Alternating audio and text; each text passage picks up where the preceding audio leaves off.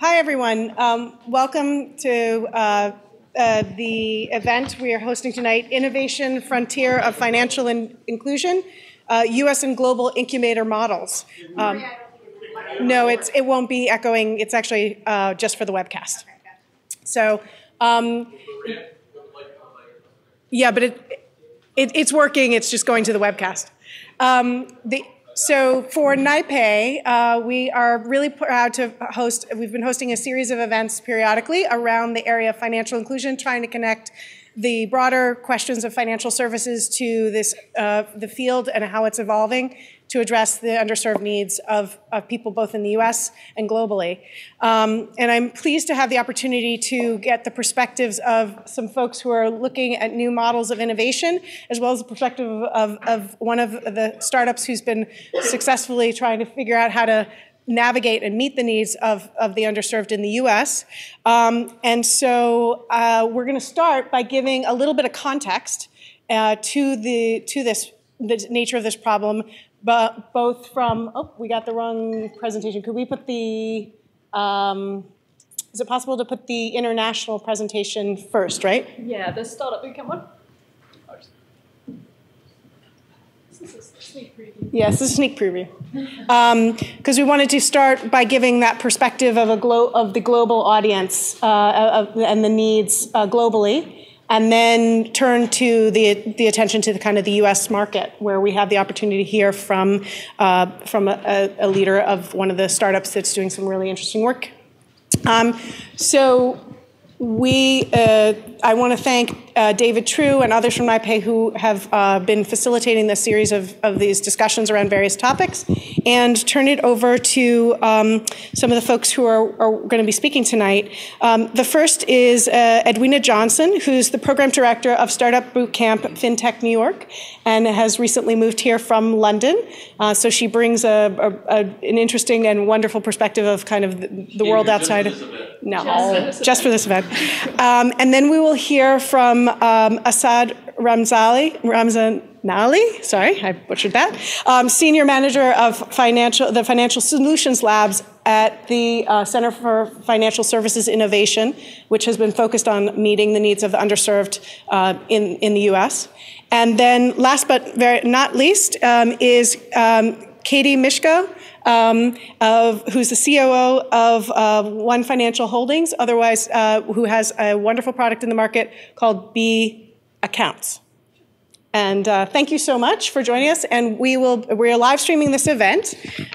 So if you want to do an immediate action or interact with the other participants, we encourage you to use the hashtag on Twitter, NYPAY, NYPAY, if you are participating in the live stream, and certainly you're welcome to in the room as well. And then we will be looking to pull in the conversation into the audience and get your perspectives in the course of the discussion. Thank you very much. Cool. Thank you very much. Lovely. Is it possible to move on to the other presentation?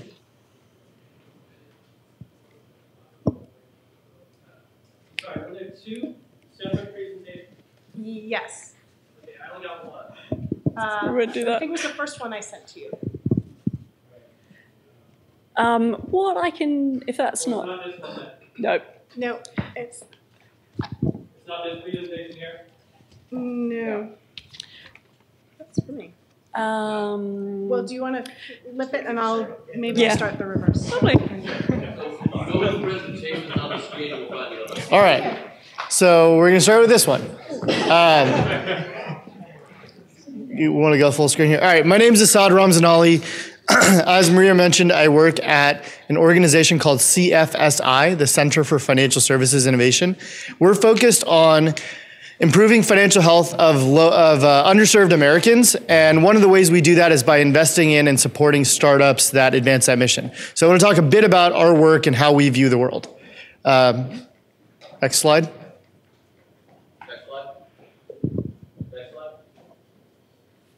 Okay, so a bit about the program, the Financial Solutions Lab. We're structured almost like an accelerator, but it's a little bit longer and we do different things.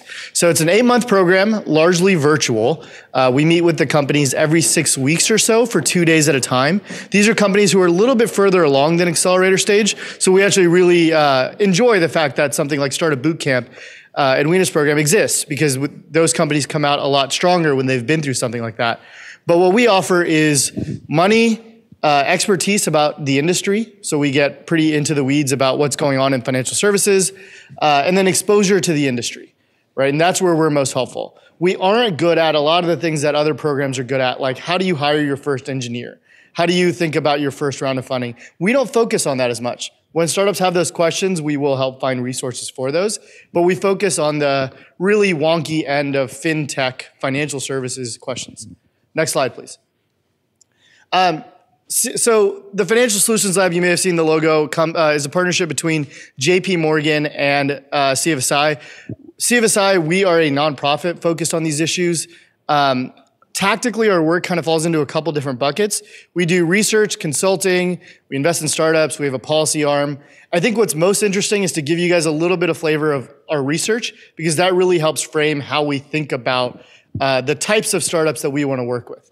Next slide. So this is one of our seminal studies, a consumer financial health study. What we did is we looked at, we did a nationally representative survey of the US and said, what's going on with people's finances? We're a number of years out from the recession. How are people feeling about things? What does that actually mean for their day-to-day spending habits? And we can talk about the methodology in detail later if you'd like, but the short answer is 57% of Americans struggle financially. That's bigger than the other numbers you might hear, like the number that are underbanked, an issue that B goes after, or the number that are thin file or no file, right? So they have difficulty accessing credit. This is a bigger bucket. Those groups are probably subgroups of this, but we think about this in a number of different ways. But the short of it is, it's 1 out of every 2 Americans. This is not a niche problem. This is not a small industry. Next slide. And what that means for market size, right? This is a market. It's $141 billion. So the underserved in America spend $141 billion on fees and interest every year.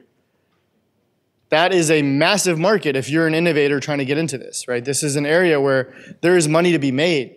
Now, you can argue academically, and trust me, we do, whether this is too big. Should this market be smaller, right? A lot of terms get thrown around that we struggle with at times. We don't use the word predatory too often, right? Because we think there are market solutions and there ought to be better ones. But it's something to think about. Where's that money actually going? And you can tell that a lot of it is in credit, a lot of it's in payments. There's other products and services. When you break out the actual products, overdraft makes up a big percentage of this, overdraft fees. So that's the market. Next slide. But what I find more interesting is the humanizing element. So CFSI and NYU's Financial Access Initiative did a comprehensive study of over 200 families throughout the US that looked at what are these problems day to day? What does this actually look like for a family?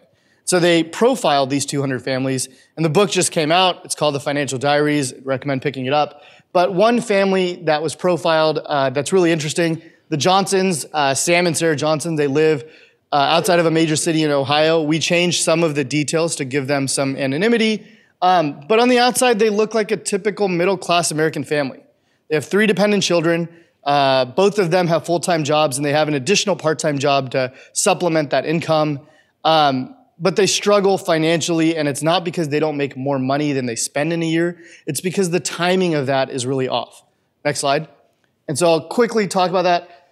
This is what their income looks like on an annualized basis. This is real money going in and out of their accounts, or just going in. This is just the income side.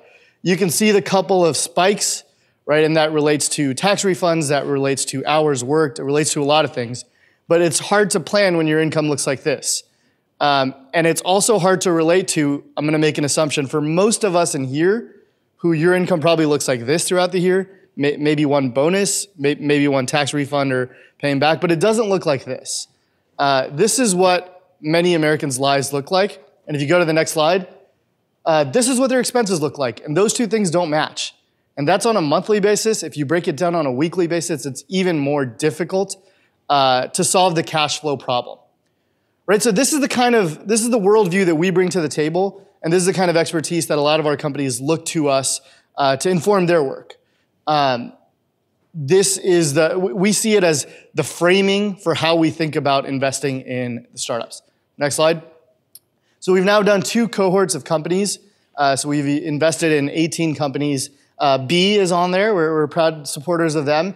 But a number of companies that are doing really interesting things. Everything from Digit, which is a savings tool, which some of you, is anyone here a user of Digit maybe? Okay, I know they've gotten some negative press recently, so don't kill me over that. But everything from that to Remedy, which helps you rectify errors on your medical billing, right? It turns out like almost 1 out of 2 medical bills has some kind of error. Guess what? It's rarely in your favor. So all types of companies that are helping Americans improve financial health. And then next slide. So the last thing I'll do is a shameless plug. If you have a startup or know a startup that's in this space, you should pull out your phone and tell them to apply because our deadline's in a few hours. I'm based on the West Coast, so it's midnight Pacific, so you've got a few hours. But it's a really easy application. We have designed it to not be too difficult. We don't want your prose and essays.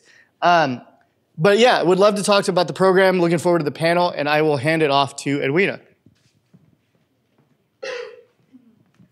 Thanks very much.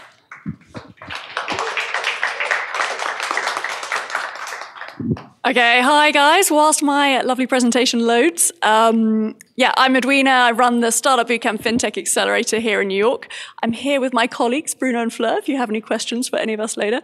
So what I wanted to do was tell you a little bit about StartupBootCamp in the accelerator, and then frame why we talk about financial inclusion and why this is important for us and what it actually means for us in this accelerator space. Okay, so first up, hands up if you're familiar with an accelerator. Okay, awesome. So StartupBootCamp is definitely a traditional accelerator. So we sit right on the end of the scale where we have a really high selection process. We look at about 400 startups each year, and out of those 400, we'll take 10 into the accelerator. And the accelerator itself is a 3-month period where we sit the entrepreneurs and the startups in the same building as us, and we run a really intensive educational program. We bring in mentors from the community, and we also bring in a number of corporate partners that we have within that accelerator to work with them. So we're looking to kind of upskill them on the business side, educate them on what it means to have a company and grow, and also bring in those opportunities to get revenue and traction so that you can fundraise and have a successful business afterwards. And we have mentor and alumni in the audience tonight as well. So yeah, lots of people you can talk to about what we're doing. David's just waving from the corner, slightly coy fashion. So although we're in New York, we also have, if we go on to the next slide, we actually have 19 accelerators now worldwide. And they're not just focused on fintech. So 6 of our programs are fintech, and those are Mexico, New York, London, Mumbai, Singapore, and we also have a fintech cybersecurity program in Amsterdam. And then we have accelerators across the board, so things like digital health, transportation and energy, IoT, and each of these runs these 3-month programs, bringing in high-quality startups and also industry partners, so that we're both supporting startups and helping industry players grow and evolve. So we're looking at fintech, and we're recruiting internationally in each of our accelerators. So although we're based in New York, we will recruit from across the globe in the same way that each of these accelerators is. So it gives us, at the end of the day, a really global view of that early stage innovation that's coming through fintech, particularly as we are focused predominantly on pre-seed startups. So it's a kind of a review that not many people have. It's mainly you start to get picked up on, AngelList or CFSI insights if you're raising money or kind of getting a little bit further down the line. So it is pretty unique data set. And there was something else. So in terms of, I should say that unlike Assad, we are not solely focused on financial inclusion. So we will be looking at any technology startup that's relevant to finance. But it does mean that we pick up financial inclusion startups within our programs. And it kind of gives us an indication of what's happening, where it's evolving, what's going on. So in particular, we can see how the view of financial inclusion is changing and what kind of trends are coming up within it and how that's progressing. So what I wanted to do today was share our application data for the New York program from last year, so you can see where we get applications from. And then I want to dive into that to highlight some of the financial inclusion elements within that. So if we go on to the next slide, this is a beautiful pie chart of all of our applications. And being in New York, the majority was in investment technology. Then we had payments, which we know is always kind of strong. That's one of the leaders in the fintech space. And then we had other interesting areas. And I've got to build on this, which is going to be irritating for you. But if you could hit the next slide button. Oh, no, it's all come together. Great. Okay, so when I was looking at financial inclusion, what I wanted to do was kind of pull out where we're seeing financial inclusion. So investment technology, 27% of our investment technology startups were looking at robo-advisors. And this isn't exactly financial inclusion, but if you think about it, some of those robo-advisors are helping people access financial services that they wouldn't otherwise have access to. So it's a little bit tenuous, but you can see that some of the players are moving into that. When it comes to payments, we had 15% out of that 22 that were focused on remittance, and 10% were on alternative payment gateways, so helping people, unbanked people, get into the payment gateways. In terms of remittance, we're all fairly familiar with remittance startups and innovation, but we did see this year more of a trend on B2B remittance, which I thought was quite interesting. Banking technology, 13% of our 17% of applications were focused on new challenger banks. And again, this is something we're seeing in different markets worldwide, but they're specifically banks being developed for target audiences that aren't getting access to those banking services. I'm going to come back to consumer finance. And we have things like alternative lending, and within that, there was a large portion which is on alternative credit scoring. So how can you assess people's creditworthiness in different ways using different data sets and different metrics which are available. Also, within alternative lending, obviously, you had marketplace and platforms and different ways of accessing credit in itself. If we go on to the next slide, we're going to break out consumer finance a little bit more, because this is where in the New York applications, we're really seeing financial inclusion. And we're seeing financial inclusion being defined more as consumer finance or financial wellness. And these things all really fit into it. So within this pie chart, we've got automated financial wellness. So this could be a layer that you put over your account services, where they are saying, you know, every month, Edwina, you've got bills to pay on X, Y, and Z. So when your paycheck comes in, you know, portion this off, spend, you know, pace your spending, etc. Goal-based saving tools. If you want to go on holiday, how can we motivate you through gamification of our app or through social sharing tools? Get your friends involved, help you kind of motivate you. Automated investing, helping you save money, helping you build up cash there, other savings, budgeting is 4%. But really, like, this is a really growing area that we're seeing recently.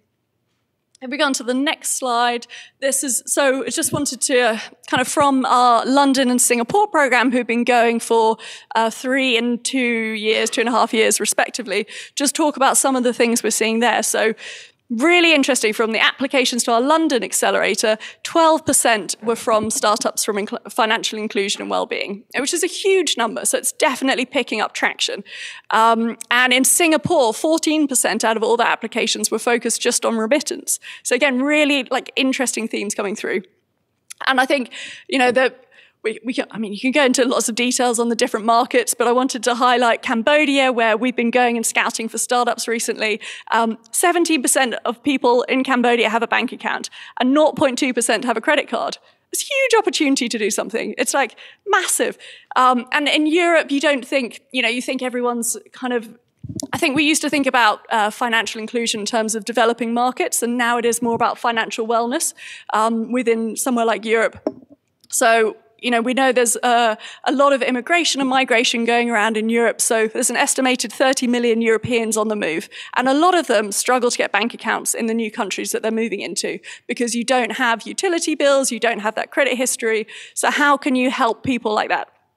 And then also from working with people, working with our financial institutions in the UK, we know that from Lloyds Banking Group, that financial stress is one of the top mental health issues in the UK at the moment. So again, just thinking about how you can support people and help them manage their finances a little bit better gives them different opportunities. So it's kind of thinking about financial inclusion in a different way. But yeah, if you have any questions, myself, lots of people in the audience, and obviously the panel now. Thank you.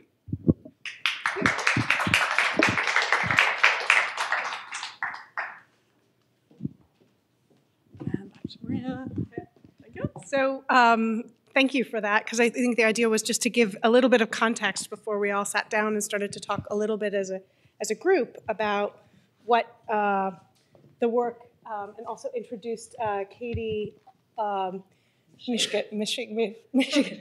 Oh my gosh, it's never going to get it. To kind of provide the perspective of someone who's working in the helping to shape a startup that's working in this space to address the needs of the underserved. And so wanted to give you an opportunity just to a little bit introduce what B does. Sure. And then we'll start talking about some of the themes. We wanted to talk a little bit about kind of the industry and how it's shifting, and we obviously have some data points that were shared. And then talk about what are the best ways to really understand and meet the needs of those who are underserved. So I'll take it away. Hi, everybody. Thanks for having us. So B is fundamentally, we're a mobile app, connected to a Visa debit card. And so we're a replacement for a checking and a savings account. We're an alternative.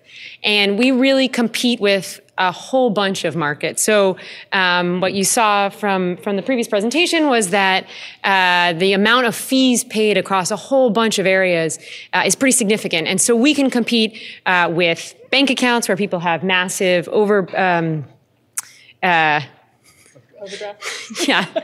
Wow. Overdraft fees. I hope it's not catching. Whoa, yeah. Massive overdraft fees. We compete with check cashers who charge large percentages of checks to cash them. We compete with prepaid debit cards, and we compete with those who don't have an account at all, who so today may live in the totally cash economy, which has its own risks and problems associated with that. So we compete across all of those and can provide these services. And our fundamental idea was that if we replace the retail banking location with technology, we can reduce the cost and thus pass that savings on to the customer. So it's an incredibly low-cost option for, I think we serve both the underbanked and those who actually have had a bad experience with banks, who get charged a lot through banks. And so that's our basic concept. You can, if you want to go download our app, you can check it out at B Account. You just search for it in the Google Play or the iTunes app. And we provide a portion of services really that we think are core to a customer's financial needs at the beginning. So you can deposit checks, you can do direct deposit, things like that. And hopefully as we build, we can build onto that for other services. That's the basics. Great. Yeah.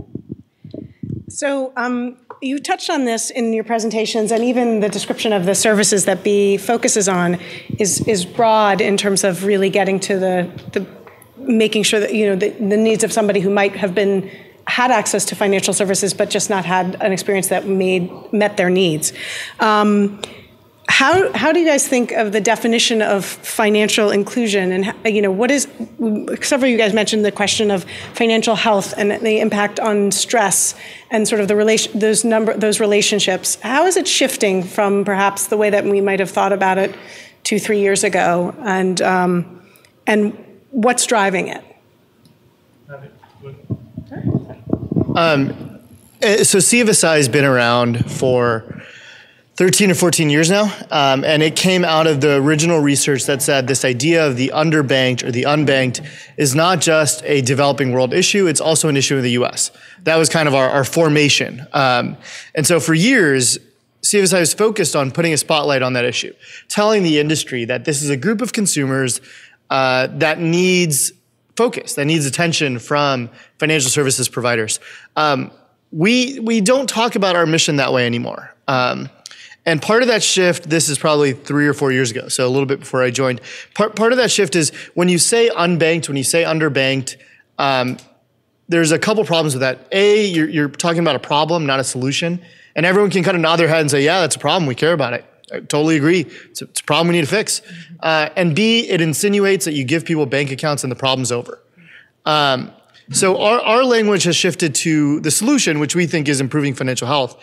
We do still think that the 8 or 9% of Americans that completely lack banking services, the unbanked, that's a major problem that we need to focus on. The 25%, inclusive of that 8 or 9, that are underbanked, we think that's a huge problem, right? But as even B's talking about this, there are people who are overbanked, whose services don't match their needs.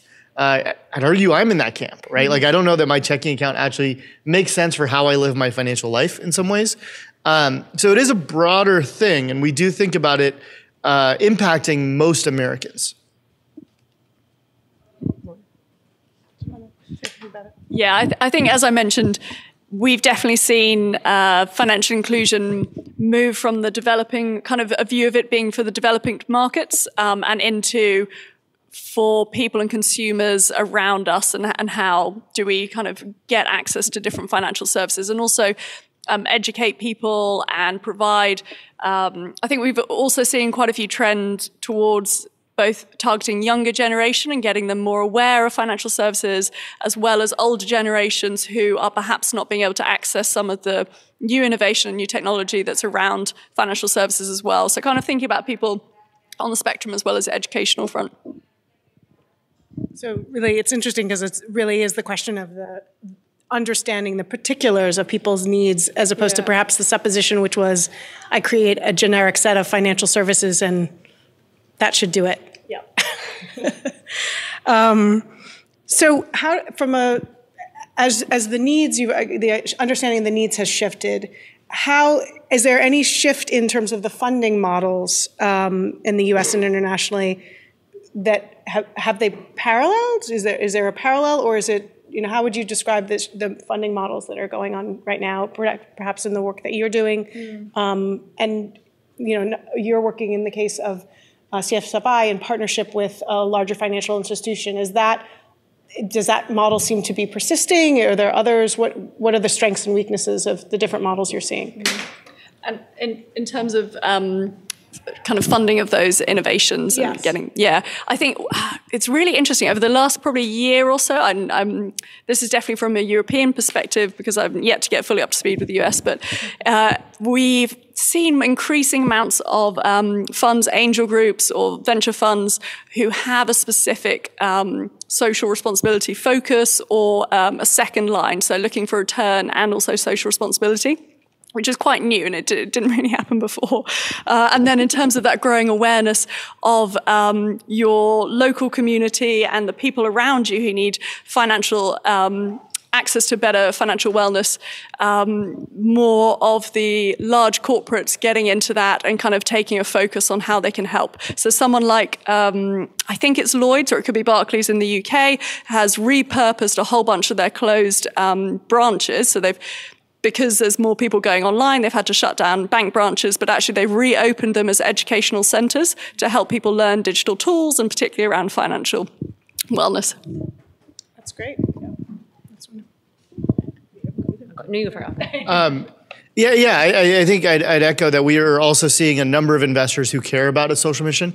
But I think one trend that's stronger, that at least from our vantage point where we sit, we're seeing mainstream investors and corporate partners start to care about this issue, because the business model is becoming a little bit, it's better articulated, it's clearer, and it's running into that kind of natural zone of risk taking that venture capitalists will start to touch.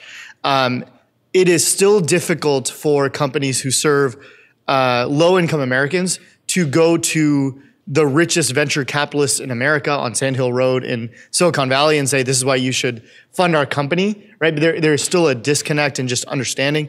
But just today, one of our portfolio companies, Propel, announced a funding round. Propel helps people manage food stamps.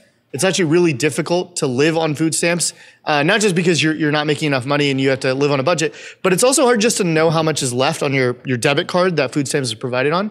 And Propel just provides an easy layer on top of that.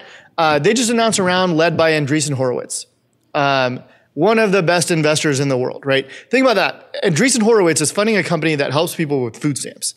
That's cool. The wave of fintech investment that we've all, I think everybody here has a sense of that in the last maybe 24, 36 months. That wave has been great, but we also see that the wave for consumers that have been held out of the value of innovation, we're seeing that wave start to hit them as well. I was going to echo that exact thing, and you can see it actually. So the size of market that you put up there is really telling. It's if you can build the right technology to serve this, the market is big enough, and you can make a margin off that, even at super low cost. And so it just makes business sense at some point, right? But the technology had to meet the need, and you had to have the flexibility and be able to build that. And I think the other really interesting thing is, so we started with an alternative to a checking and savings account, but there's lots of other businesses going after a similar market, starting with other pieces of financial life. And the idea is if you can reach that customer base and find that customer base, there's value across a whole bunch of other financial products, insurance, microinsurance, et cetera. So once you have the population paying attention and watching what you're doing, you can serve them in so many other ways. And now that we can serve them cheaply with technology, you can really, it makes business sense to get there. And I think that's what you're seeing with Propel. Question. David, do you have a question? Always. The last 12 months in both UK and the US have had political events that have raised awareness, I think, of segments of the population that maybe fall into some of these frameworks we've talked about, living the cyclical nature of their incomes. And you just mentioned that, you mentioned financial stress. And you just mentioned that Andreessen Horowitz had just decided to fund Propel. Do you think that changed awareness of parts of our respective populations is changing the way one might present, pitch, market the products and the way they're perceived by investors? So I'm just going to do a slight repeat just for those who might be on the web stream. That's true. So essentially, based in the environment of some seismic political shifts in both the UK and US markets, raising awareness of the needs, the more diverse needs of some who have been perhaps not as as acute a focus in the past, and how has that awareness perhaps contributed to rethinking of the opportunity in this space? You go first. Okay. Brexit happened first. Oh. Never mind. Still raw. So Brexit, so that has had some other implications in innovation. It's an opportunity to be had. And we're yet to see how the regulations and stuff plays out, but I think we'll touch on that later. But definitely in terms of other world shifts within, the European landscape, we've seen so much around migration. We've seen so much in the press, and that plays into the political scene. And it's very much in the newspapers, it's in the headlines the whole time. And that does bring to mind this market and this need. And that has made more innovation for these people on the move. As I mentioned on that last slide about the number of people moving from country to country within Europe and how you can help them and have a better life moving from one country to another as well. So it's definitely played out. I don't know that it's had a direct effect. So specifically, the election of Trump, the rising understanding of the issues of hillbilly elegy, right? That book from J.D. Vance that everyone kind of gets that idea. I don't know that that's had an impact on venture capital. It has had an impact on what they tweet about. It has had an impact on what they say on panels like this and start to express their opinions. But at the end of the day, these are financiers, right? Like they take money from limited partners and they put that money to use by investing in startups. And if they don't think that startup has a chance of returning an outsized amount of capital back, they're not going to invest in it. That model, I don't think, has been shaken, at least by this like rising awareness of a set of issues that wasn't talked about. Now, personally, I'm glad that we're starting to discuss these issues, but there is, I think there are secondary effects, right? If the administration comes out and I know you wanted to talk about this later, but the administration comes out and like starts to undo Dodd-Frank, right? Yes, that could have some effects. Or if we really get into the wonkier side of things, the Office of the Comptroller of Currency, the OCC, which is the chief bank. What's that? One of my favorites. One of your favorites, yes. Top three. If they're working on a fintech charter right now, if they go through with it as has been proposed in their recent manual that was released, that could be really interesting. But there are ways they could do that could also have a chilling effect for earlier stage innovation that I start to worry about a bit. Right? If this becomes you need to have this charter, which only a later stage firm could get because of capital requirements, sophistication of compliance. If it seems like you need that to be legitimate in the space, then I start to worry that everyone who's before that is going to struggle. So there are these types of effects that do have implications on our space, but I don't know that the rising political conversation is directly impacting, at least from what I'm seeing, venture investment. I would just add that the same way that we don't actually talk about our customers as underbanked or we talk about our customers, they have, our customers don't have the right financial tools today, and we can help them get those financial tools cheaply. And so when you see the size of that population, that isn't just the poorest of the poor, it's in fact a broad swath. I think maybe the election made people believe that. Maybe it sort of helped that, but really, I really actually think we intentionally talk about our customers as low and middle income, not as underbanked, because it is really, we can help serve a broad set of people. It's really anyone with a smartphone. And the thing I should have said before is that the other thing about technological advance is that even the poorest of the poor have smartphones today. Even if they don't, we talked about access to Wi-Fi, even if they don't have access to Wi-Fi, they may still have a smartphone. It may be a brick unless they're in a public place, but that access and that just makes me believe that we can reach that audience and we can sort of get a margin off that audience. And I think that's way more compelling, actually. Yeah. So I think your point about sort of the regulatory environment, and one of the things that you were observing is actually one thing I wanted to highlight that I've always been fascinated by the model that the UK has taken in this space around, you said it's sort of less important the political label, it's more what the model allows in terms of innovation and partnership and kind of creative solutioning. And I would love maybe for you to talk a little bit about we've had the sidebar conversation about the way in which the regulatory environment works with some of the innovation in fintech in the UK and how that, sort of a little bit describing that and how you think that supports or how that, is there any shift in that and what are the lessons around meeting the needs of the poor or middle class, or that question of financial health. How does that play into the regulatory approach that's taken in the UK or that you've seen in Europe or other markets? Interesting. So definitely, the UK, our main regulator has always been, more recently has been very proactive in terms of learning about different financial innovation, learning what's out there, actively seeking engagement both with startups but also larger players who are doing interesting things and bringing them in. And through the European Union, we've had wonderful passporting and, it's brilliant. You can get a banking license and you can work in other countries with that banking license. And that was one thing that I hope stays. And that has been, it's been encouraging. And it means, and then more recently through the European Union, other regulations, the move towards open banking, PSD2, this has really kind of help people understand the opportunities and helping them really refocus again on the end user and the customer.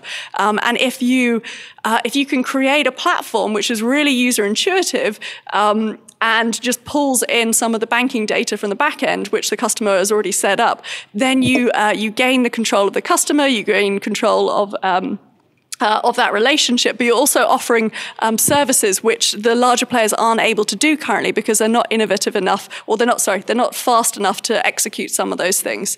So we have a whole number of challenger banks in Europe that have been set up who have so things like Monzo, if you lose your card, you can just go onto your app, you freeze your card, and that's it. It's done in like 2 seconds rather than spending half an hour on your phone to your bank trying to get through to the right person to freeze your card. Then if you find it 2 seconds later in the back of your handbag, you then have to go through the rigmarole of getting a new card rather than just switching it off. So I think if we with these regulations being opening up a whole new wave of innovation, I think there'll be more that's targeting different types of users and offering better kind of user experiences, which you can then target towards demographics who had struggled with the current financial setup. So quite a long answer. That's a good one. So, unless we wanted to touch more on the regulatory thing, I actually think your segue around, understanding user experiences and needs was actually the transition I wanted to make, which was, once you get beyond the concept of I want to address the needs of those whose needs have not been well met, what are the most important elements of that of getting closer to those needs? What does it take to do that well? And are there still important blind spots that we have, and how do we overcome them? I can talk about it from our perspective. Yeah. So I think initially our go-to-market strategy was we had sales teams on the streets of New York and San Francisco talking to customers every day. And it wasn't just our sales teams that were on the streets, but in fact our development team, everybody on the development team had to go into the street, talk to customers. I think it was once a month or something. But really that feedback loop was crucial to understand where were the problems they were having, what were the issues. At the time, there's all these kinds of interesting things. We learned a ton about how people use their phones, which was not an initial thing that we had sort of set out to understand or figure out, but we had to understand how they use their phones to be able to understand, they actually have 2 phones, not 1 phone. One is just for voice calls. The other is has access to but only when they're on free Wi-Fi. And so how do you manage between that when they can only get calls on 1 phone, but they actually have 2 different numbers? So we had to learn from that process of talking to customers, of seeing that. And I think now we've moved to a marketing plan. We don't have on the street teams. It's a very expensive way to go to market, but I don't think that we could know as much as we do now if we hadn't done that really street team process. And so I think a lot of it is really talking to the customers, learning from the customers, trying things out. I mean, it really is sort of like failing fast. So trying new pieces of the product. There's all kinds of things we learned. I mean, the other key thing is like asking a customer when you sign them up, sort of what do you use today? And what are for us, the big thing was what do you pay today to your current provider? So with prepaid cards, we also have an ability to, in the app, say, lock my card so that nobody can access the card. Because there are some prepaid cards, when you lose that card, you lose the money on the card. And that just can't, that can't happen for customers. That's just not the right process. And so by talking to a lot of customers, we could get there and learn these various pieces. But I would say, we've done a lot of work. We were selling on the streets for a year. We've now been in the market for 5 or so months without our direct sales team, and we have lots to learn. So, now we're learning, we know that we have customers who use our direct deposit. We know we have customers who use check deposit. We know we have customers who just use cash. They load their cash on, they take cash off. How do we help these customers, use their money,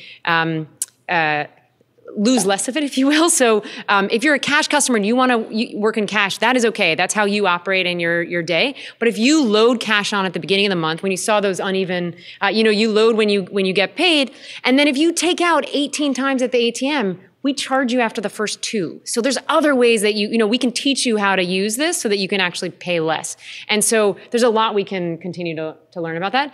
The other really interesting thing is, right, like different cohorts of people based on age, based on sophistication, based on language, there's all these various ways actually want to interact with their phone in a different way. And so we have to be continue to make the app flexible enough to do that. So I think there's lots of things to do, but without talking to the customer, I think we wouldn't have gotten as far as we have. I think that is. I think that has to be the answer for companies in this space, with one caveat. I think there are within the types of companies we see, there are some teams who are solving for themselves in a way. And when you do that, you can get away with not talking to the customer as much. One example I'll give is a company we have called SupportPay that helps divorced or separated parents manage child support. It's really a communications layer on top of a payments layer because you don't want to talk to that person every day. And so it's a really interesting product, but she is a child of divorce and herself went through a divorce. The founder, Sherry, did. And so she solved her own problem, right? Like that's what she was making. But in the case that you're talking about, talking to the customers, you can't get away from it. The flaw I see in that at the macro level is it leads to a bunch of tools for millennials because the founders are these 25 to 35 Stanford grads. Right now, I don't mean that in a pejorative way. Like, yes, please keep founding companies. But there's an element of this that leads to that being an overserved population for innovation. And the single black mother in the Bronx is not one that people are thinking about as much. Right. So we try our best to like highlight some of these populations, especially over the last few months. We need more innovation for the aging. We need more innovation for the disabled. These are not niche populations, by the way, right? Like these are massive, massive markets. But yeah, I think you can't get out of talking to your customer, but also failing, trying new things and failing, right? The street team, you guys learned a ton, and like that is invaluable knowledge. So I think those two things kind of have to go hand in hand. I would add one more thing, which is that our street teams were made up of our customers. So the number of times that we hired people who were customers first and then came back to us and said, we really like the product, can we come work for you? We hired a ton of our own customers. So on some level we could build for our own team. That wasn't the founding team, but we did hire our own customers as salespeople on the streets of New York and San Francisco. And so I think that helps to get there. Azad, you raised a point that I wonder about a lot, is dealing with a lot of startup firms. The folks who start them, when the folks who start the firms are very different than the groups they intend to serve, how does one overcome that gap, just to that point? And you've seen a lot of firms. I'm wondering how folks have been able to do it. So I have one example. So the question was, to repeat back for the mic, how do firms whose founding teams don't look like their customers, how do they get around that? One example I'll give is a company called Even. So they're one of our first. They were in our first portfolio or cohort of companies. They help hourly workers smooth their income, right? So instead of you having 30 hours one week working at Starbucks and then 10 when rent's due the week where you have 10 hours, right? That makes your life a little bit more difficult. They will give you your average paycheck going forward, save in the weeks you're above average, and then pull that savings to fill in the gap when you're below average, right? So you get what a lot of us are used to, which is an average paycheck. Those four, the founding team of 4 came from Instagram and other startups where they didn't know this problem as well. Their first hire was a woman named Jane, who was a user researcher at Facebook. Their first hire was not a front-end app developer. It was not an engineer. It was a researcher. And they got a lot of heat from a lot of investors for doing that, right? Because when you're like a startup that doesn't have a ton of money, that's an expensive choice. That has been invaluable for their product development. Today, so she's a qualitative user researcher. She spends a lot of time talking to the users. You can go, they like publicize a lot of their insights, so you can go read her blog. Today, what she does is whatever the team's going to be working on the next day, she does a mini podcast for the team to listen to on their commute in. Literally hearing from the customers, right? So they have to, and that's expensive for a company, a team of like, they're probably like 12 or 13 now. For them to invest in that, that's expensive, but they have to. There's no way around that depth of knowledge. I would add that yes, and absolutely yes. And I think, so interestingly, because we work with kind of corporate industry partners, and most of our startups tend to be B2B, and actually most of our entrepreneurs tend to be a bit older, coming out of the industry, and have had experienced a problem. So many entrepreneurs experience a problem firsthand. So I think that is going to be the blind spot. You are going to miss stuff unless you empower different demographics to get involved and start innovating in the financial services space.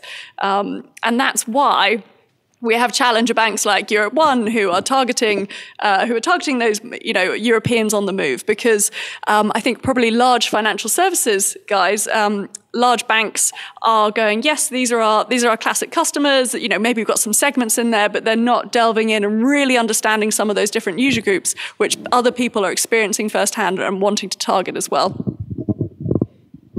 So, there was some important thinking around design thinking and really finding whether it's through hiring in your knowledge base and insisting on direct interaction, whether it's through a research mode that's kind of ongoing, not one time. That's one thing I've always found, is that there's this tendency to be like, good, we've done that. Now we can just build what we want. And the need to understand the user interaction and needs is ongoing and forever, right? One of my questions for you guys is, as you pull back, how do you replace that? Is it now that you have more of the diverse population at B that it's easier, or how do you plan to continue to get closer? And then I'll touch on the question. I'd like to come back to the question of how do we build diverse founders. Anyway, that's a whole nother.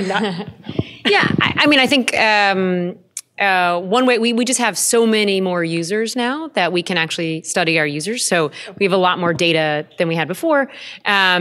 So we just have a lot of users. They're using our product. We can see how they use it. We can learn from that process. I think also, as we look to build out more products, one of the products or a piece of the product we're looking at is a much more interactive product with the customers, so that they can talk to us more freely. We have a call center. We have humans talking to our customers every day. So there's a lot of information in there that you can mine. But I do think that actually, as we go forward, our communication with our customers, and not just so that they feel great about B and get their problem solved as fast as possible, but that we continue to learn and push back. I'm actually in the process of designing that, so I'll tell you more later. Just a quick follow on that, because you talked about the interesting tension, and you guys may have thoughts on this as well, between the desire to meet the needs and then also some behavioral, whether it was around financial education, that might presuppose some behavioral change perhaps on the part of clients, where the example you gave was if they continue to take money out as many times, the 12 times a month, they're having a negative impact to their financial health. Mm-hmm. How do you work on that combination of meeting their needs and yet kind of creating behavioral change that's ultimately positive for them? Because I think sometimes there's a tendency to sort of assume that we know what's best for you, and how do you, that dance that you sort of meet them where they are, but try to encourage behavior that will ultimately be to their benefit. Yeah, which I think can be a very fine line between overly engineering and directing versus. So I think that's a really good question. And so one is, it turns out that you don't have to get cash from an ATM. You can also get it from cash back at lots of retailers, and that's free. So we can teach our customers, hey, take cash out when you want, but here's a way to do it that's free. So there are other, it's really like one piece is giving customers enough information so that they can make the right decisions. I think there is some amount of saying, and through our communication, through the app itself, which is, size of withdrawal, things like that you could talk about, but actually, in this case, that particular case, just replace it with the cash back at a retailer, and it's free, and you don't have to pay for it. So there's an alternative. But I think we're also, we are in the process of building some sort of more automated savings products inside the app, which a customer can choose to use or not. So really, we're giving, the power's all in the customer's hand. And we'll tell them what we're going to do. We're going to save a percentage of your inbound revenue that comes in, and we can do it smartly because we see your how much is coming in, and we see the past trailing 30 days, and we can do that based on that. So we'll suggest a product that might help with savings, but not force it on. And so, but I think there's more to be done, and we can learn a lot more as we roll that first product out and then try some others. Yeah, I think that digit is really interesting. I do think there's a different answer based on for each company, really, right? In each situation, Digit, for example, when they were first experimenting, they're a tool that helps you automate savings. When they first started, they can use basic machine learning to look at your history, your account history, and say, you know what, you're probably able to save $15 today and $7 2 days from now, and you won't notice it based on your income and expense patterns. And so when they started out, they would ask the user, you should save $5. Can I go ahead and do that for you? And that just didn't work because most people are like, nah, I'd rather just leave it in there. So they stopped asking. And they just started sweeping that money aside. Said, you know what, we're just gonna automate the whole thing, and that's when they really took off, right? And so there's an element here of you have to continually learn and try new things, but at the same time, you may want to remove some of the control from the user, right? That I actually don't need the knowledge of how much I should be saving. Like if someone can just do that for me, a computer's better than that than I am. So there's sort of an opt-in that says when you start the app, you say I agree that they will help me manage my savings, and beyond that, it just looks at your patterns and takes a selected amount. That's the whole product. There's no opt-in. You use the product, that's what you're doing. That's what you're doing. Oh. Yeah. In their terms and conditions. No, I see the point though, because when you think about it too much, sometimes you make a decision that's not. Yeah. What? Oh, we're going to give David, you're being so naughty by asking all these questions without a mic. So you're basically saying by automating this process, you're allowing for how they've figured out that maybe we don't necessarily automatically make the best decisions when faced with the equivalent of Nutella on the table. Which is somewhat counterintuitive because you like to think that you give people more information. Yeah. I can see the calories there. I know what that is. So we're going to talk about a little bit about the models that sort of seem to be in a position to be more successful in scaling based on an understanding of the needs in this space.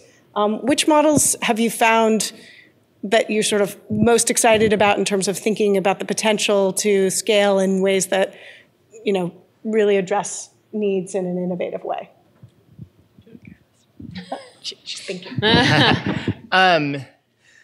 So I think there's I think about that at two levels. So I think there's general financial services that need to be rethought in some way, right? And I think B is a good example of that. Of they're doing what we've expected of financial services, but just better, right? Like they just do it in a better way. They serve customers that have been unserved, and I mean that in the technological sense, right? Like they serve a new set of customers. And then there's a lot of these niche areas within financial services that people didn't think of as markets and didn't articulate payment flows, revenues until recently, right? Like child support is one of them, where I assume this is a relatively educated crowd about financial services. You probably didn't know that tens of billions of dollars flow between people in child support. Right? Now, she just articulated a portion, she being Sherry, the founder, she just articulated a portion of payments in a new way. Massive, massive business opportunity. So I think there's a lot of these new framings of markets that existed or finding niches that are really fascinating and perhaps needed because a lot of the higher level innovation is getting harder to find new ways of doing that. So we're excited about that. I think there's also there's a response of insurance we're super interested in. We struggle with that a bit. It's harder to it's really hard to do that business. as a startup. It's really, really hard. But we like that people are trying. Like we're excited about that. We're watching it. We continue to look at these companies very closely. I think you guys have done more work there, so I'd be curious to hear your thoughts. But we continue to be very, very interested, but we haven't invested in an insurance play yet. We love insurance. We like, I think, because of our leaning towards B2B startups, we like some of these slightly unsexy, challenging issues that are coming up. But we can only start really working with insurance because the insurance players are realizing that they need to innovate and change.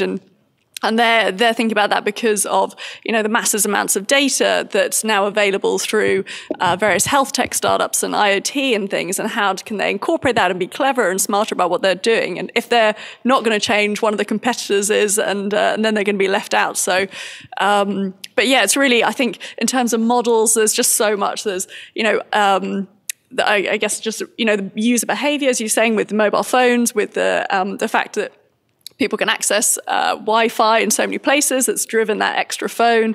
The fact that we're getting new innovation with AI, machine learning, blockchain. I think there's just so much possibility now. And yes, I find it very exciting, but I don't know if I could pinpoint to one that was going to be stand out. Well, then I'll pick up on the idea about the partnership model, because I think I had a question about the partnership model with banks and other financial services, but you were talking about the ideal, the need driving a partnership model, or some sort of at least eyeing each other around insurance, and certainly CFSI has a unique relationship with Chase. In terms of the partnership models, what is the ideal role of a traditional financial services or insurance, provider in this model? If you could sort of ask them to do whatever it is that you want, what are some of the best ways to support innovation in this space in a way that, one of the challenges is that sometimes the business model, right? The reason why there's a gap is because it's been hard for some of these players to actually pivot and address these needs. So there's often a slight business model challenge for them to kind of allow this innovation, or sort of watch this innovation happen. So what's the best way for them to partner? Sure. So there's lots of different ways of partnering.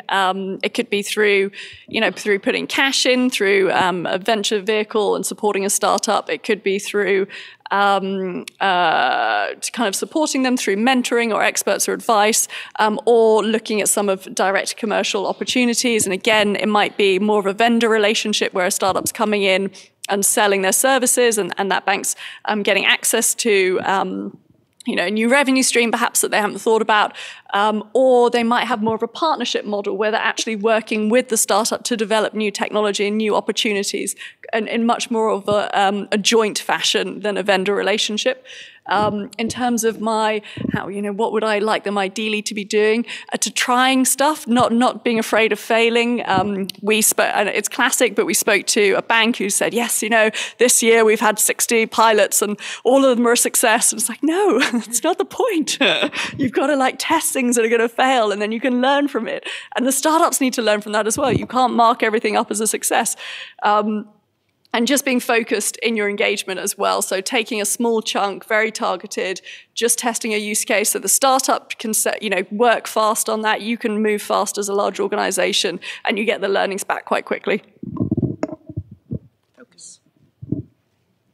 I'd echo everything Edwina said. The one thing I'd add is I think banks are beginning's the wrong word. Banks are doing a better job now than 2 years ago of creating an enabling environment for external innovation, right? I think there's a realization that there are Chase has 250, 300,000 employees, very smart people who can do good things, but there are many billions more that don't work at Chase. So just inherently, there will be more innovation outside than inside. And there's a realization that there are economics to be had for banks if they can figure out that partnership model. JPMorgan has been incredibly helpful for a number of our companies, and that is an enabling environment type of helpful where they can do mentorship or answer quick, really deep questions right? Where there is no way to look that up. There's no book about this, but the person who is on the board of Nacha, who happens to know your really wonky question about how ACH works, like in off periods, that kind of stuff, right? Where you have the knowledge and that's really helpful. I think that's one level of it. And then I think it'd be to cover like commercial relationships of being there to provide services really directly, right? And in that relationship, it's the startup as the customer of the bank for banking services, for providing prepaid cards or being the issuing bank or doing ACH transfers at a reasonable price. Those kinds of services that are just, it's banking services, right? We're not talking about like anything beyond that at that level. So I think there's a few things, but in my mind, it kind of all categorizes as enabling an external innovation. And it's not altruistic. It is very much because there are economic motivations for the banks to do it. Just an observation. I've worked at a couple big banks and startups like Serve, and they don't usually have the attention span. They have trouble with acquisitions and getting new customers, and they use a lot of promotion to get the customers, but then they don't know what to do next. And they don't have the commitment necessary. So it's interesting that they're changing their model a little bit. I don't think it's all banks, and I don't think that's true. Sorry, I don't think it's all banks that are doing this, and I don't think it's true at equal levels of depth, even within the ones that are. But I do think there's a growing realizations, especially within the larger banks. May I ask just a follow-up question with that, with the model of Serve? That seemed from the outside a really interesting move, but also having worked at American Express for a while, I wonder, is it the institutional culture, the being itself was not accustomed to working with that sort of product, that sort of market? They bought a company, Steve Case startup called Revolution Money. It was on 250 Hudson. It was in a loft space. They struggled. I have many personal thoughts on it, but it's just interesting. I think that a lot of, and I've worked at Citibank too, but they're going to this more outside, helping foster and maybe invest a little bit with maybe you'll pay me back later if you're successful. I think that's the way it's going more. I had one, and I think one of the pieces of that is that if you take an external technology and try to incorporate it into an existing, I mean, they're behemoths and they've been patched over time, and the technological challenge of bringing in something like that is massive. So by doing it outside, legal regulatory, no. You take a startup and you just overlay your compliance on it. And all the smart people will go quit because that'll drive them nuts. But you'll also break the product. But and you can so if you let I think it is not every bank, and I think or forget banks, it's not every large company that's allowing this innovation externally. But you can often see, especially with technological advances, that if you let those happen outside and they build in their own, I think there is a little bit of like, hopefully we can incorporate some of this later. Hopefully we can build some of this. But if you build it inside, you watch it happen with this technology. And it was, I mean, this is sort of a little bit of tangent, but I was working at Bloomberg several years ago, and we had the concept of building having a SWAT team that would work. We said we have to remove them from the building. They cannot even be in the location, because if they have to use the terminal infrastructure and use the terminal language, they will be building in the terminal, right? That's not what we're trying to do. And it was too hard. It was too hard to do that. You can't. How would they connect in? How would you get it? So I think the problem of that, the technological challenge can be really, really. So we're. I was going to do one quick follow-up there. Yeah. So this idea of like externalizing innovation with foosball tables as a minimum. As long as we have those. Yeah, that solves all the questions, right? And beer on tap, that'll also help. But I think one part of it is this broader trend in technology that we see with larger companies, in a way, outsourcing R&D. Like the Bell Labs of the world don't exist as much, and mergers and acquisitions of startups, in a way, fill that role. I think that's one part of it, right? I think the other part is you see a company like Lending Club, for example, that in and of itself can scale, and banks can partner with them in a different way, right? I don't know that Lending Club is going to be acquired by a bank. It could, but it's an interesting model where banks are participating in that model inherently, like they're part of it. I think we're going to start opening it up, but I kind of wanted, and this will actually come out to you guys as well, is one last sort of question was, are there, learnings from sort of the international perspective that that should be more brought across the, in the collaboration of meeting these needs, and then kind of really for this group, and as well as from the folks in the audience, what does success look like in this space? And then we'll keep going out and we'll start passing it around. Okay. Sort of how does international and domestic, okay, learning, are they needs more alike than dissimilar? Because we talked about the need to be very focused to really understand needs, but at the same time, are there learnings that could be shared across? I think some of the processes in terms of understanding an audience and understanding a need are the same, but clearly markets are very, very different. One takeaway would be some of the regulations that we do currently have in the UK or in Europe from a financial side, bringing some of that thinking to the US, I think could be really beneficial. And success is, better meeting user needs in different circumstances and different demographics. And then we'll definitely open it up from here. Yeah, I'll answer the second part of that. I think success would be a vibrant marketplace of solutions that solve consumers' problems in a way that fits their lifestyles. And I think we have a long ways to go for that. Okay, so I think I may be a roving person somehow, because I don't know how we'll do this with one mic, but I don't need one. Oh, okay. All right. Perfect. First of all, thank you. This was a fantastic discussion, everybody. But this is a question for Assad, two-parter. First is, what is the source of the capital that you invest in these startups? Is it all from JPMorgan, or do you have other investors? And then the second question is, in the case of the startup you mentioned that is raising money from Andreessen Horowitz, is that something that you help facilitate, and is this part of the services that you include in your model? Yeah. So on the first question was what's our source of capital? So CFSI has a lot of things going on. Generally speaking, we have ongoing funders like Omidyar Network that fund a lot of our ongoing research. We have like project-specific funders like the City Foundation that will work on a specific paper or a specific study. We get some of our money from consulting revenue, but that is all kind of ring-fenced, or I should say the lab itself is ring-fenced. That is all Chase money. So Chase gave a grant to CFSI. It is $30 million over 5 years to operate this lab. And that is a donation. We are a nonprofit, right? And so we use that to then capitalize the startups. And I should say, I use the term startup loosely. We do both for-profit and nonprofit innovators, early stage innovators.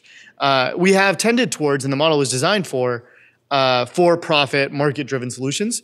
So our breakdown right now, out of our 18 investments so far, 16 are for-profit entities, 2 are nonprofit. Although when you're an early stage product, nobody's making profit, so it's kind of touchy. But that's the first question.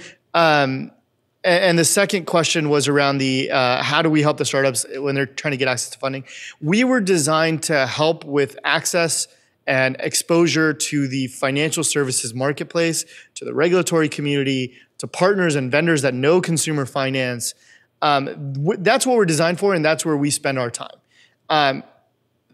The fact that we had a successful cohort, our first successful cohort, a byproduct of that was a deep relationship with a lot of venture capitalists. That byproduct has been helpful for a lot of companies. In that specific case for Propel, no, I don't think we facilitated that. But we have facilitated a number of those types of relationships for our companies. We don't see that as our primary role. And oftentimes when I'm talking to startups, I'll say, if that's what you're trying to get out of this, like this is not the right program, right? Because like we're good, we've become good at it, but that's not like where we want to spend a lot of our time. In fact, I'd argue StartupBootCamp would be much better positioned for early stage companies for that. Yeah, well, on that, I think Yeah, so accelerators like ours, again, if someone says, I'm coming to you to raise cash, how are you going to help me raise cash, or what investment are you putting in? That's, again, not the purpose of our program either. It's the main benefit you're going to get for an accelerator like ours is access to the network and the expertise and the knowledge and the opportunities for the business. And that's kind of what we're going to provide. Next. Question on customer acquisition and gaining customer trust. I guess maybe for you, Katie. So you talked about how customers have a range of financial needs that can be met by different products, and the point is about gaining that relationship essentially with them, right? And given that again, the founders are probably typically different from the customer they're trying to serve, and that this segment typically values face-to-face relationships, trust and community, and so on. How do you think about B, for instance, reaching out to customers and building that relationship? Yeah, I wonder if the face-to-face is actually, if that is actually correct, that you were required to have face-to-face. Just to repeat the question, it was sort of, when we think about our customer acquisition, how do we think about that process? How do we think about them gaining trust, our customers gaining trust? And I think a lot of it is, first of all, all of our marketing looks nothing like, Chase marketing. If you look at our app, that was actually our old logo on the slide. We should give you a new one. Yeah. Our new app is bright red, pink, purple. It's sort of like very out there, and is meant to be friendly. Our customer support emails all start with hi. That's like the first word in every customer support email. So it's just a different type of relationship with the customer. And I think in our marketing, we're trying to reach out to customers and get them to sort of say, hey, make them think about what they're spending today. That's the main thing. It's sort of saying like, have you had an overdraft fee, right? Like, come to us. You will not have an overdraft fee. How much do you pay in ATM fees? There's sort of a lot of questions you can ask customers, and if they answer them honestly, we can give you a better answer. So I think a lot of that is that. And interestingly, I think one of our early ideas was that in fact a face-to-face was required. That we're talking to a customer base that distrusts bank, that have had a bad experience, that maybe have never used a bank, and so they need to trust the person. And in fact, there was this amazing thing. If you had ever gone out with our sales team on the street, we would repeat locations often. And if you went, inevitably someone would come up and say, oh, hey, Jerry, you signed me up like X, time ago. Do you remember me or something? So there was certainly a connection, but it's actually not required to gain the trust of the customer. And I think to ensure that we have continued trust of the customer and that, we convince them to sign up, but actually use the product and become a producer for us, right? And actually gain value out of it, is that we have to show them value through various methods, which is either, it's so much easier to deposit a check because I don't have to go wait at the check cashiers, and I don't have to pay in California the 10% of face value, or in New York the 2% of face value. That in fact, I can do it on my B app right there, and it's a much lower cost. So I think there's a lot of ways to do that. The other thing is we actually work with a number of partners as well. I think our acquisition strategy is going to be much more on the marketing side, but we do work with partners who are already talking to these customers about other things. To the value of what CFSI can do for us, a lot of those partners are actually friends of CFSI or through CFSI. So we are right now Propel, this is actually, inside their app, they have sort of an ad for B saying, hey, sign up for B, here's what you'll get. So there are other, if they trust another company and then they talk to their customers about B, that's another way to do that. But a lot of our customer acquisition is direct marketing, talking to them about the things that they're concerned about, I think. Other questions? Yeah, do you want to? Hi. I'm going to do a little plug-in. My name is Ugo Mbanugo, the CEO of Imali. We are into social savings based on the concept of ROSCA, which is Rotating Savings and Credit Association, and it's been around for over 200 years. So you guys should look out for our application. It's coming out in 2 weeks. However, I have a question for Assad. I applied last year. I didn't get in. Thank God. No, thank God, because I didn't know what I was getting into then. Now I know Fintech is really, really tough. But right now we are ready for that. So my question is this: with the $250,000, right? What kind of equity are we looking to give up? Yeah, that's a good question. So the question was, for $250,000, what kind of equity do we take? We generally deploy that capital for for-profit entities in what's called a convertible note. Some of you probably know what that is, but for the ones who don't, it's a debt instrument that converts to equity the next time the startup raises a round of equity, right? So if we give, and the details are figured out with each company, but generally speaking, as a nonprofit, we see ourselves we're not venture capitalists, right? Our goal is not to return capital to limited partners. So we tend to have terms that are pretty founder friendly, pretty favorable. I'd say of the 18 companies we've invested in, I think we're the cheapest cost of capital for like 16 or 17 of them. But that also comes with, we require that the companies work with us to define and then report on a quarterly basis consumer impact metrics. So those aren't public. You won't see B's impact metrics, in a report of ours. But for us as investors, we want to know, what are you doing for consumers' lives? That helps inform our research and our agenda as well. Other questions? Someone mentioned before about the OCC, and maybe what impact would that have, good or bad, on the fintech space, in your opinion? So this is, I'm going to be careful to not wade into territory that's detrimental for my career here. So I think there's two potential things, and I will re-caveat by saying this is my opinion, not like CFSI's stated official take on things.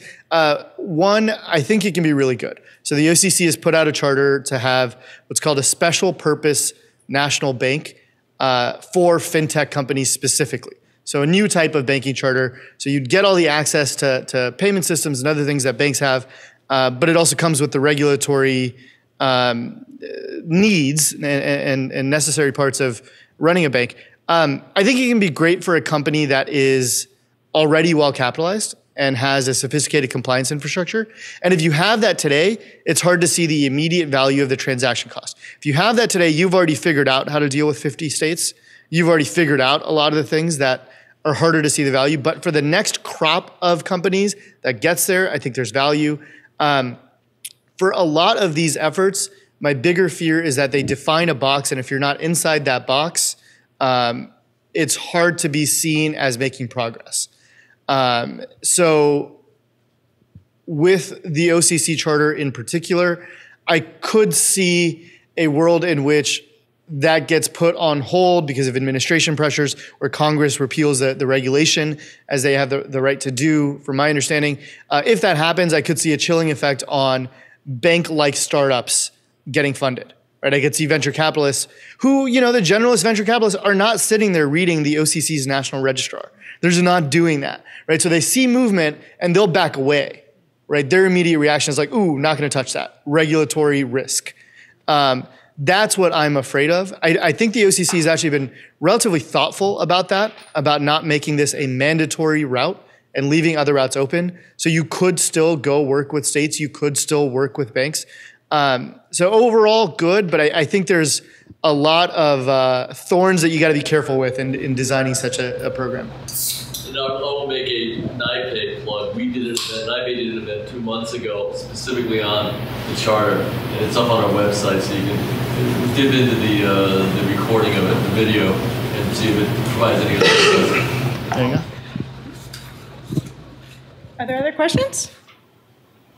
Well, I want to thank you all for providing really deep insight from a variety of different perspectives on the opportunity to meet the needs, increase financial wellness, both in the U.S. and globally. Thank you very much, and thank you to the audience for some great questions. Thank you.